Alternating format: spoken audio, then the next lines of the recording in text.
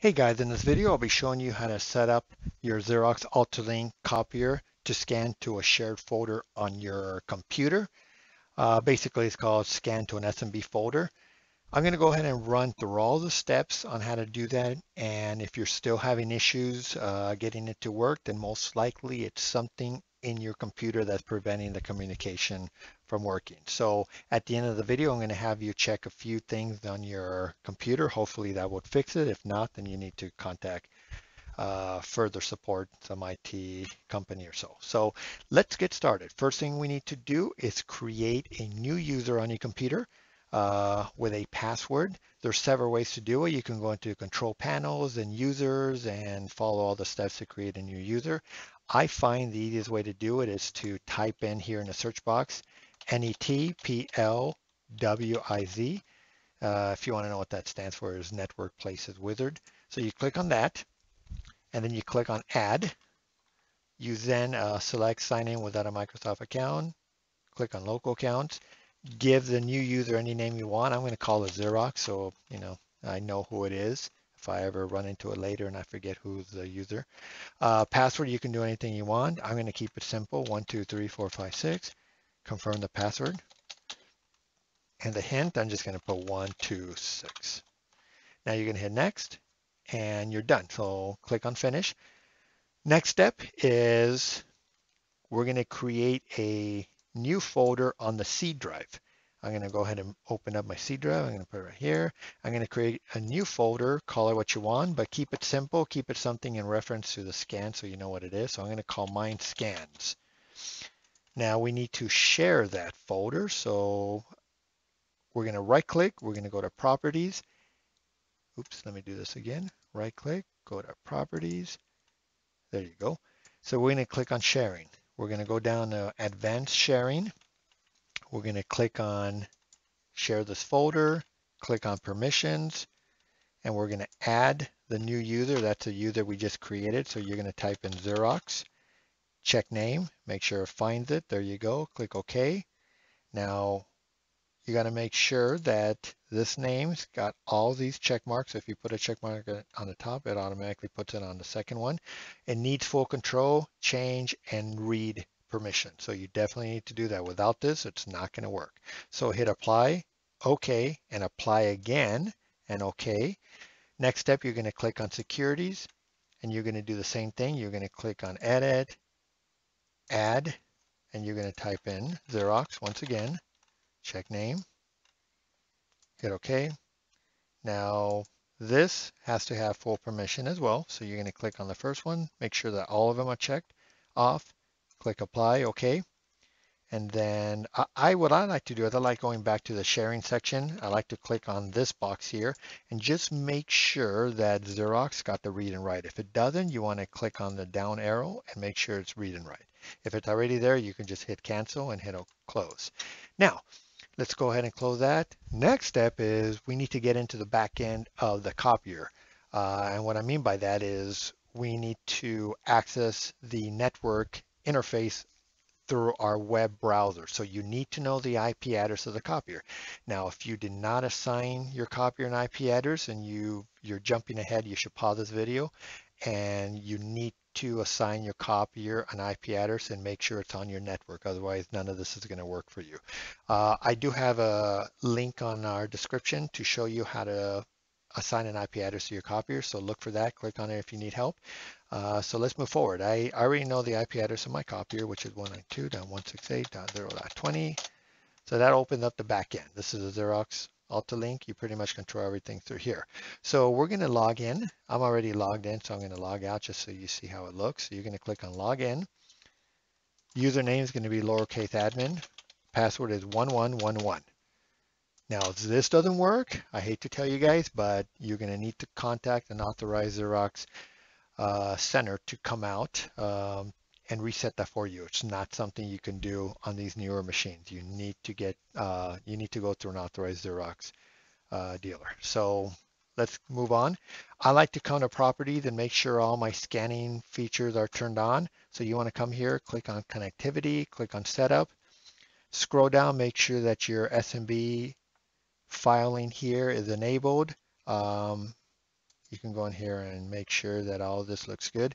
Now, most likely yours is going to show the check mark without the SMB1. I like to put it there for those of you using old computers, still using SMB1, even though it says not recommended.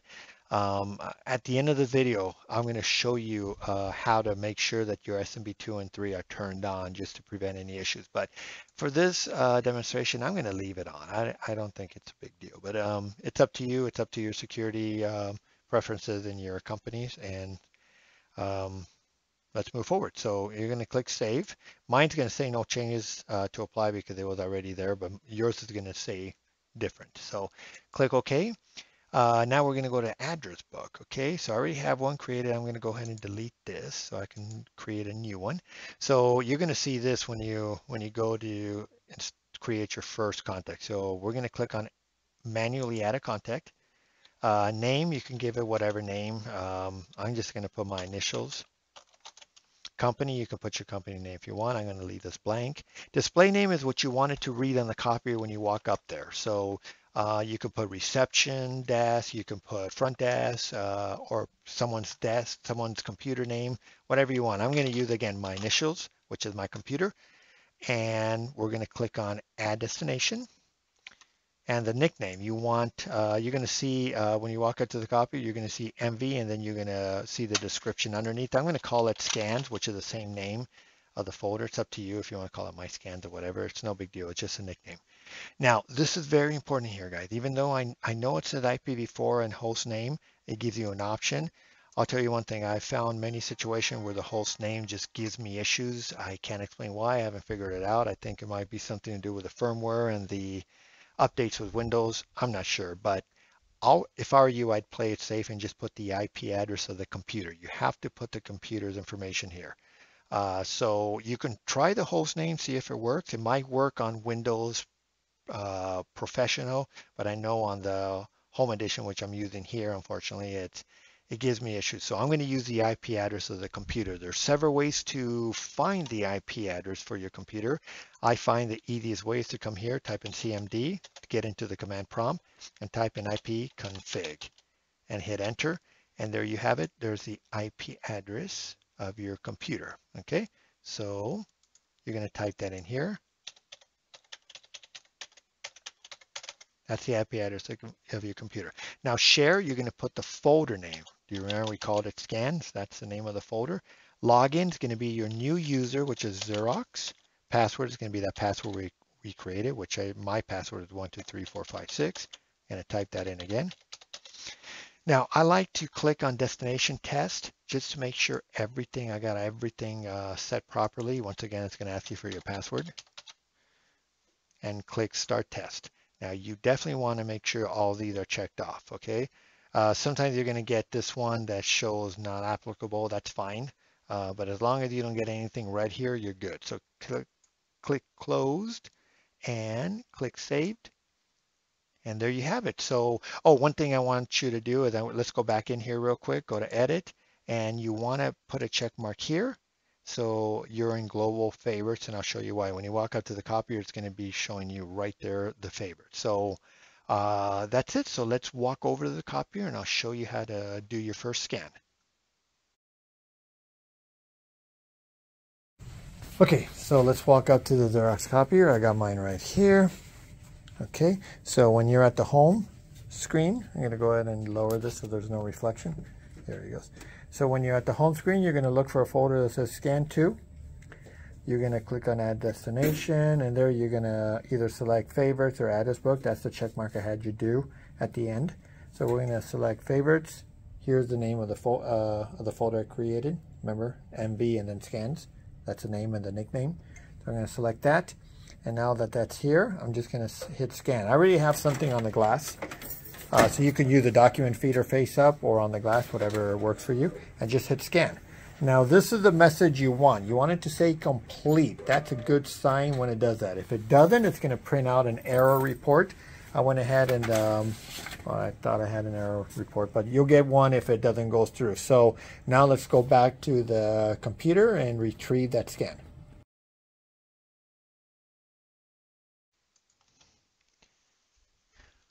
Okay guys, we're back to the computer. Now let me go ahead and open up my scan folder on my C drive. Here it is. So when you click on that, you will see the document you just scanned right there, okay? So what I do recommend is for you to go in and right click on scan on the folder you created and create a shortcut. You want to go ahead and create that. Do you want a shortcut placed on your desktop? You want to say yes. So click on that and it will be on your desktop, and there you go. You now configured your copier to scan to your computer. Now, I mentioned to you I'm going to show you a few things you need to do. First off, you need to make sure all your sharing features are turned on. There's several ways to do that. You can go into Control Panel, which is right there. You can go, let me wait for that to open, Network and Internet, click on that. Network and Sharing Center, you want to click on that. And go to Change Advanced Sharing Settings. You want to make sure that all these are set to network discovery. Make sure this is all on. File and print sharing. Click on the next one, arrow down. Make sure this is on, this is on. And lastly, you want to do the same thing with this one. Make sure this one's on. And you can keep this on or off. It doesn't matter. I keep mine off. So that's one thing you need to do. The next thing is very, very important. Windows updates tend to turn off your SMB settings. And this is a lifesaver right here. So follow through. You want to go on, you want to type in turn Windows features on and off. You want to click on that, and you want to make sure that your SMBs are all turned on. So scroll down till you get to SMB. Most likely these are not going to be on your computer. You want to make sure you check them all, hit OK, and you have to reboot your computer. Don't forget, you have to reboot your computer or it's not going to take place. So most likely those two sections I showed you there will fix your scanning issue. So good luck, guys, and I hope you get everything running. Thank you.